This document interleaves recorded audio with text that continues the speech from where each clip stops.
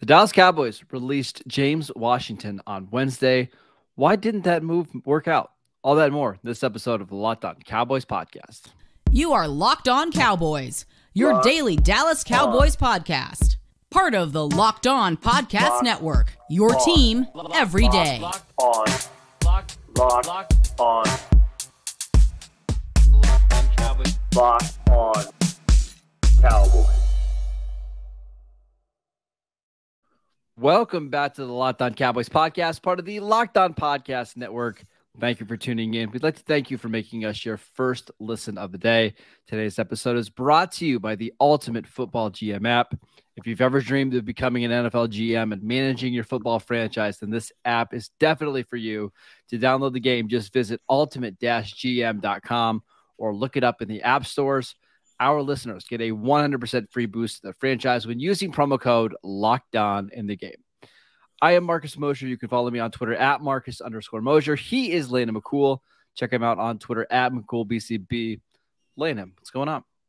Not much. I'm happy to be here.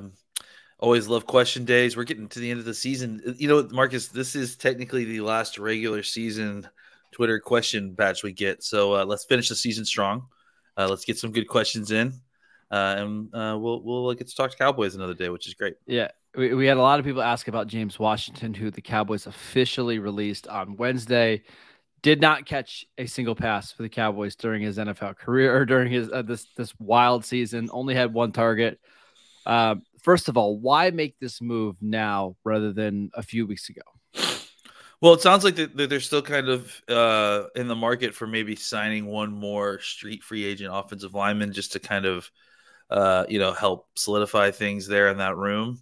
And I just think that, it just hasn't really worked out with James Washington. I think you and I were onto this pretty early, that this was kind of an odd fit, and we weren't sure exactly what they were going to get out of him.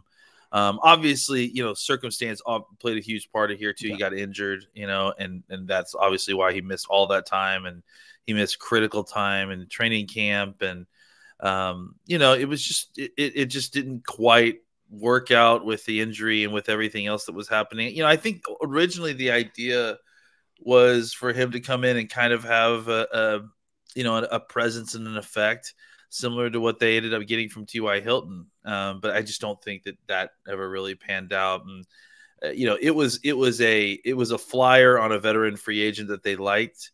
And, since you got someone like T.Y. Hilton in here, it's kind of a no foul situation. But it does feel like it was kind of a wasted opportunity for both sides because of, unfortunately, James's injury situation, and then ultimately not being able to really kind of incorporate him into the offense so late in the season. It felt like the Cowboys were looking for somebody that could win in the same way as Michael Gallup, right? Like a downfield stretcher who can win in the contested, ball situations, right? And they needed that when Michael Gallup was going to miss the first X amount of games of the season, right? They just wanted to have that guy on the roster. But once James Washington went down with the injury, by the time he got back, Michael Gallup already had 5, 6, 7 games under his belt. And you certainly don't need two of those guys on the field at the same time. So later, I could have seen a world where this worked out and he was a big part of their offensive game plan early on in the season, but it didn't happen. I see it the same way, right? Where I think that it was supposed to be a kind of a bridge until Gallup was healthy, not even just back, but healthy. Unfortunately, because of his own injury, it really screwed the timing of it up. And I think that's the thing that you and I came up with too, right? Is that like at this point, I think you and I mean, I don't want to speak for you, but I understood the signing initially in some degree. It's a placeholder, basically. Yeah. Right? But after the injury, I think you and I both agreed that it didn't make a ton of sense for him to still be here, because at that point he's coming back later than Gallup did. He didn't provide that kind of bridge situation, and ultimately what ended up happening with him is not surprising, it's kind of what we expected after the injury. So, good luck to James Washington. Maybe he ends up back on the practice squad because they like him and, he lives in the area. So who knows? But I think that was an experiment that unfortunately just didn't work out for the Cowboys. And it probably would make a lot of sense for him to come back to Dallas, sign on the practice squad, sign a futures deal, and just be in the same offensive system for another year. And let's see it. Maybe somebody throws out a big offer for Noah Brown this offseason and you lose Noah Brown and he could step into that Noah Brown role where he's playing as the fourth receiver. He's doing a bunch of blocking. I could see something potentially like that. I could also see him being like, you know what? It didn't work out here. It's clear I'm not going to be a top 3 receiver. Let me go somewhere else where I can try to get snaps. I could see either way happening. One of the big takeaways, though, that I did have from the signing, and actually I thought of it yesterday when watching some college receivers, is I just don't know if these guys fit with what Dallas wants to do and what Dak wants to do. Every guy that seems like works well with Dak are guys that get open quickly and create separation, whether it's CeeDee Lamb. You can see it right away with T.Y. Hilton. Cole Beasley had a lot of success with Dak. Bryce Butler actually had a lot of success with Dak because he could create separation quickly. That's kind of the mold of receiver I'm looking for now with Dak, is these guys that just can play multiple positions and win by getting open fast. I think Dak definitely likes those guys. I think the issue is that the other guys, the throw it even when they're not open guys that Dak likes, it takes a long time to gain that trust. Well, you already have one in Michael Gallup, right? Yeah, and that's the thing, right? Gallup is that guy, and he's kind of earned that trust over time. And even now, having come back from the injury, it still feels like there's hesitancy to kind of throw him up. And look, Gallup isn't 100%, you know what I'm saying? But I do think that it's not – I don't think that it's so much that Dak only likes those guys, but I do think that there is something to the idea that Dak takes a while to kind of warm up to those types of receivers, to earn that trust, to kind of just throw the ball up to those guys. And that's the problem, right, is that especially if you draft a guy like that, or if you sign a guy really – it can take a little while to kind of get up on the same page, and so there's a level of kind of impatience in the fan base to kind of get those guys up to speed. Yeah, so we're gonna have plenty of time this offseason talk about receivers, because it sure seems like the Cowboys are gonna need to get at least another one. But let's get into some more Twitter questions. But before we do that, we want to let you know that today's show is brought to you by the Ultimate Football GM app. If you've ever dreamed of becoming an NFL GM and managing your football franchise, your dream can come true with this game, and it's definitely for you. You get to manage every single strategic aspect of your team, play through the season, and lead your team to glory. You're going to be responsible for just about everything, including hiring players and coaches, hiring the right coaches and coordinators, drafting players, making trades, making draft picks, navigating your franchise through free agency and the draft, and all the ups and downs of the season. All of this in a challenging but realistic game world. Ultimate Football GM is completely free and playable offline. Play on the go as you want and when you want to. Locked On Cowboys listeners get a 100% free boost to their franchise when using promo code Locked On in the game store. That's Locked On, all caps. So make sure you check it out today. To download the game, just visit ultimate-gm.com or look it up in the App Store. That's ultimate-gm.com. Ultimate Football GM. Start your dynasty today. Landon, let's get to some questions. First one from Mark about T.Y. Hilton. How much more involvement should we expect from T.Y. Hilton now that he's hit the ground running? Do you expect him to play 25 snaps in the playoffs, 30 snaps, more than that? Yeah, I saw that question earlier, and I was going to try and see if I could get a snap count from what T.Y. Hilton's been doing the last few games, but I imagine that it's been somewhere in the range of 20 to 30 snaps or something, maybe even less than that. I imagine, I do anticipate it going up. I think the whole process has been kind of just a ramp up to get him into the offense a little bit more. And I think it clearly seemed like they were kind of focusing on third down packages with him, opportunities for him to get on the field to kind of learn that aspect first, because that's what they felt like they needed him the most. Here's a snaps: 12 against Philadelphia, 22 against Tennessee. Okay, so I expect that to go up to somewhere between 25 to 35 snaps. That seems like the right amount, right? And I think you get him in there obviously for your third downs, critical third downs, and then some early snaps to kind of get him some looks. I wouldn't be surprised if we don't start to see more going back and watching the tape for the Tennessee game, I was surprised how many plays it felt like were being run to Noah Brown. And I think that's where you'll start to see, more of the kind of target adjustment, right? James, we just said James Washington got released, but he literally only had one target the entire time he'd been here. Yeah. Noah Brown is someone who's getting targeted regularly. So if we're talking about, whose targets we're actually going to be eating into, I would say that's where you start.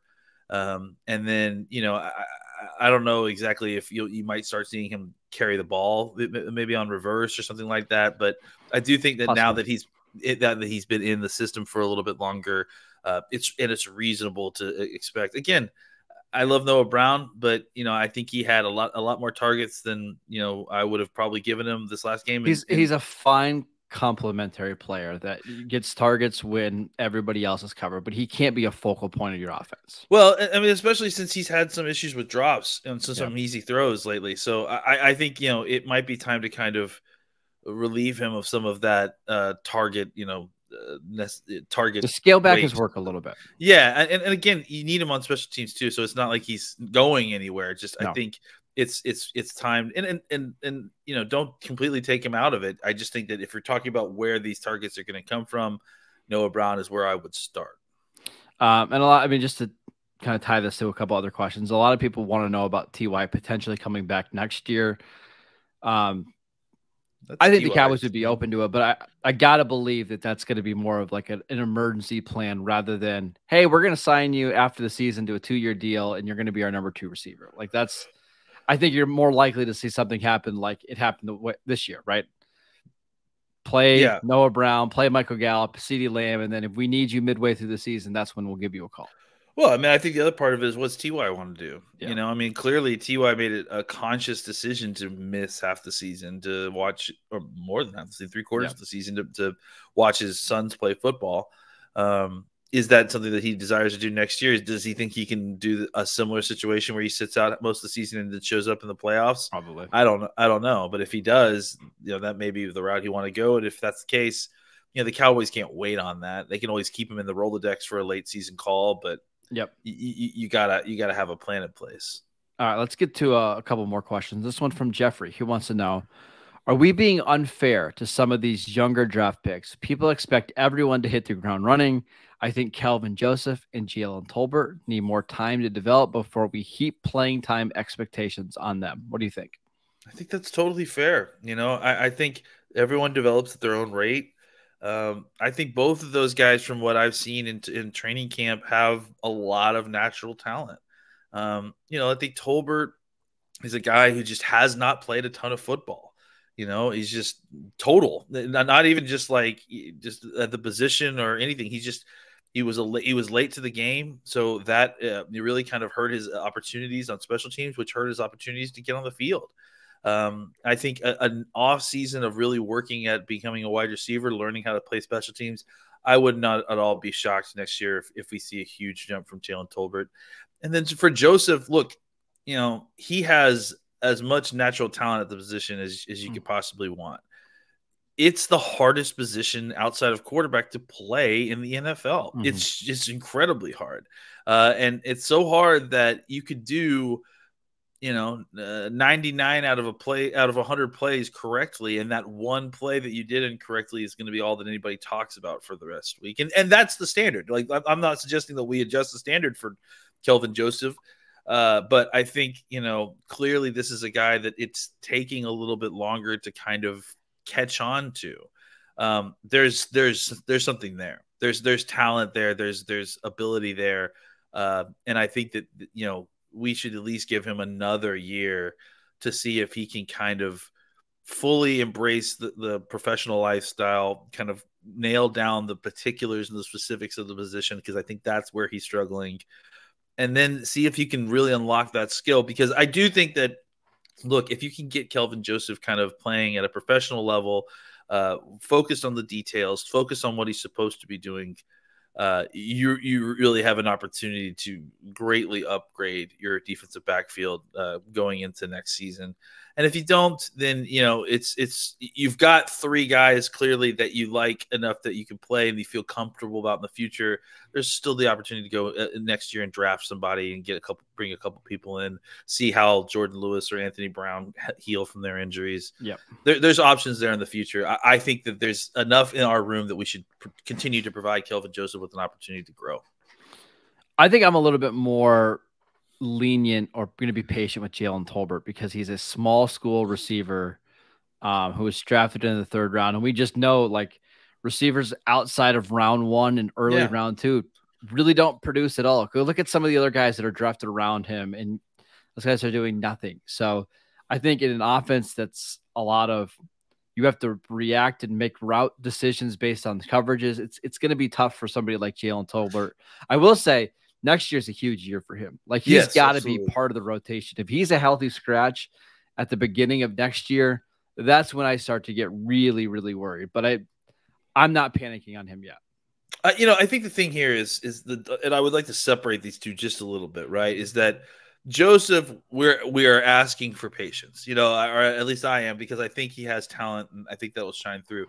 Tolbert, like he's technically on track. Like that, like we shouldn't be in the realm of like, does this guy deserve to be on the roster next year? Any of that this year. This is, like you mentioned, he's a small school 3rd round receiver. You should be giving him at least 2 or 3 years to kind of fully see what you're getting out of this guy. So we hope that he can develop early. We hope that he can come in here and provide some snaps. I think for the reasons that I mentioned before, it was hard to kind of roster him to get him the wide receiver snaps. You wanted to get him experience because he couldn't play special teams, and this team, the way it was arranged, it just couldn't handle down roster wide receiver that did play special teams.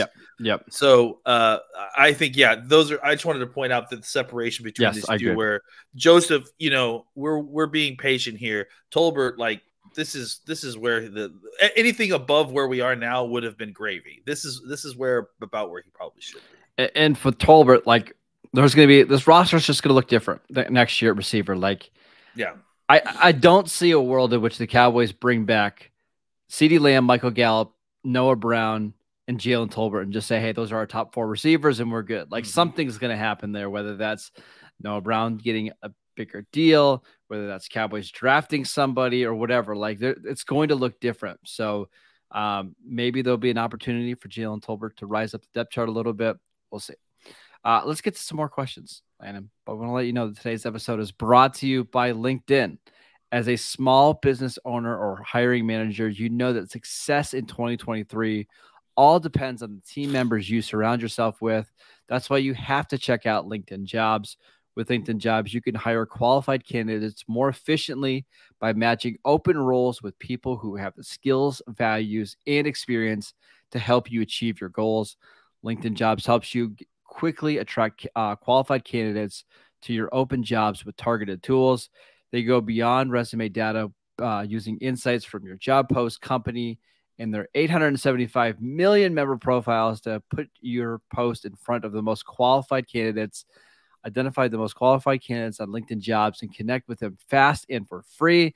LinkedIn Jobs makes it easy to screen and rate applicants based on your job qualifications all in one platform. It's why small businesses rate LinkedIn Jobs #1 in delivering quality hires versus leading competitors. LinkedIn Jobs helps you find the qualified candidates that you want to talk to faster. Post your job for free at linkedin.com/LockedOnNFL. That is linkedin.com/LockedOnNFL to post your job for free. Terms and conditions apply. All right. A lot of people want to know about the Cowboys pass rush. Question from Corey. Do you believe we will see the pass rush when it matters the most? After a couple of games of not getting sacks, I think people are starting to get a little bit nervous.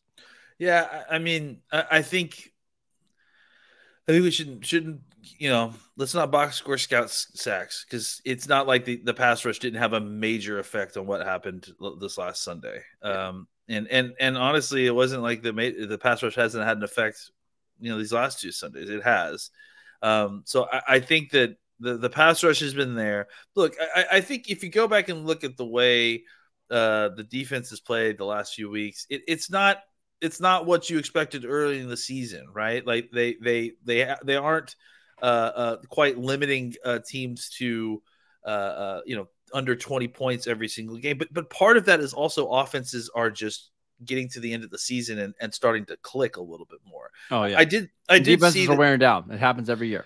Yeah. And I think that I did see that someone was pointing out, like I saw another person who tweeted about that, like the Cowboys were unable to stop offenses with below average quarterbacks. And it's like, let's give some credit here to some of these teams that we played. Like Trevor Lawrence and the Jacksonville Jaguars, like, at the time that happened to us, there was a lot of people like, you let this happen with the Jaguars, but look at what's happened with that team in the last 6 weeks and how well that offense has played.